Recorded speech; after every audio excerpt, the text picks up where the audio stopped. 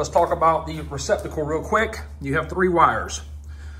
Main black terminal, main positive terminal, reed switch. What's a reed switch? Well, the reed switch is a safety switch that's built into the factory terminal here.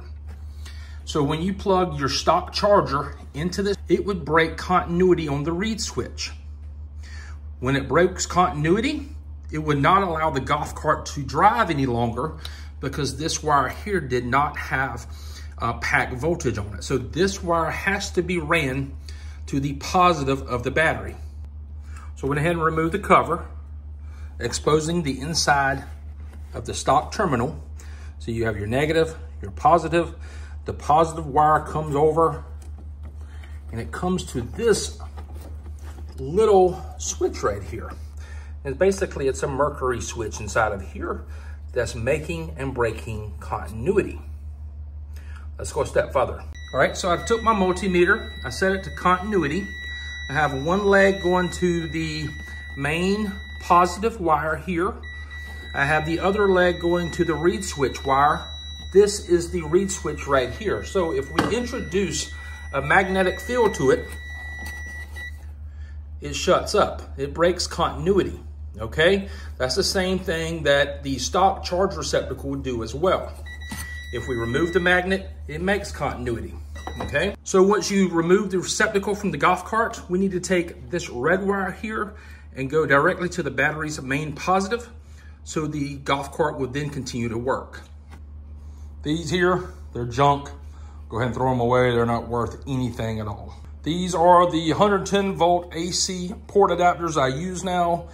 I've been finding these for less than $10. I'll put a link to them in the video description as well, where you can get them also, but they are designed to fit directly on this plate, and then the plate goes on the body of the golf cart. Here I make laser adapter plates that we're gonna use on the golf cart.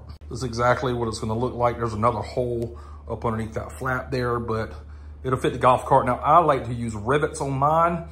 If you use bolts and nuts, just don't tighten them down too much. This is just 1/8 inch acrylic, but a rivet will work just fine. So if you ordered a plate from me, this is the box that's gonna come in.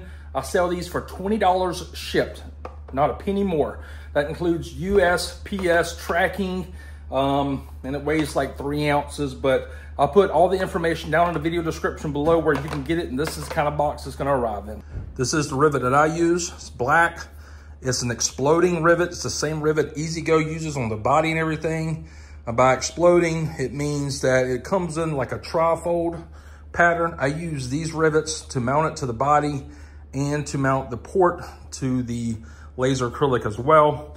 I'll put a link to the rivets I use down in the video description also. Went in there, I just drilled that bottom hole out of the body. See what it looks like from the inside, if you can see it down there. And we'll put the last rivet in there and rivet it down. And then we're done with this right here step. Went ahead and mounted the charger.